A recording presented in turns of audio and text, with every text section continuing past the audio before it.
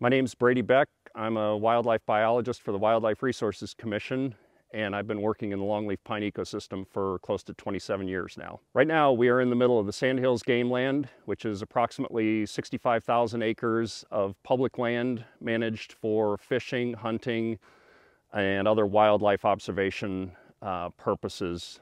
And it's some of the nicest longleaf pine left in the state of North Carolina. In the early 1900s, the longleaf pine ecosystem once stretched some 90 million acres across the southeast. Today, there is roughly 4% of that remaining.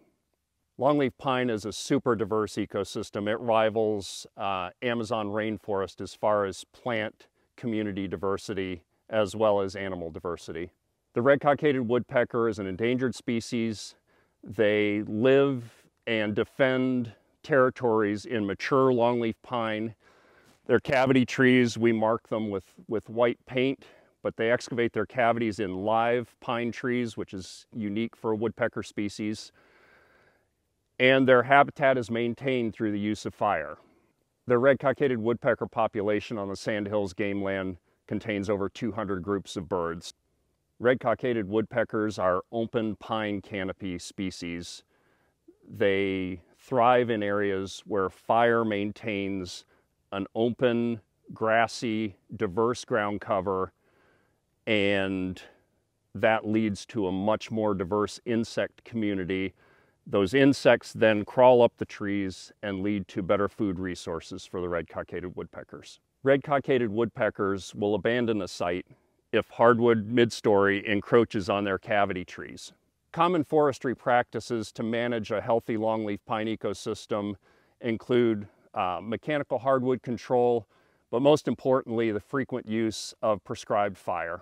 We typically burn these longleaf pine stands every 1 to 3 years. Most of the burning we do is in the growing season, which would be from roughly April through July.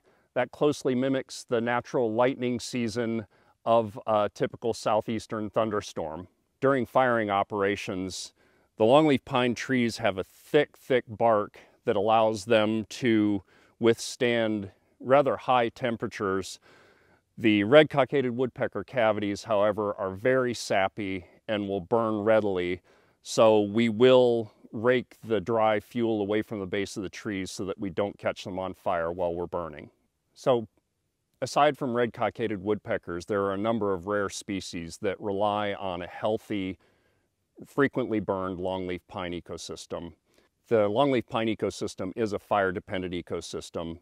Without fire, the diverse ground cover will succeed into a hardwood mid-story, and that is habitat for an entirely different suite of wildlife than the diverse grassy ground cover that we have in a healthy forest. The longleaf pine ecosystem is home to over 900 species of plants, several hundred species of mammals, reptiles, amphibians that only occur within this ecosystem.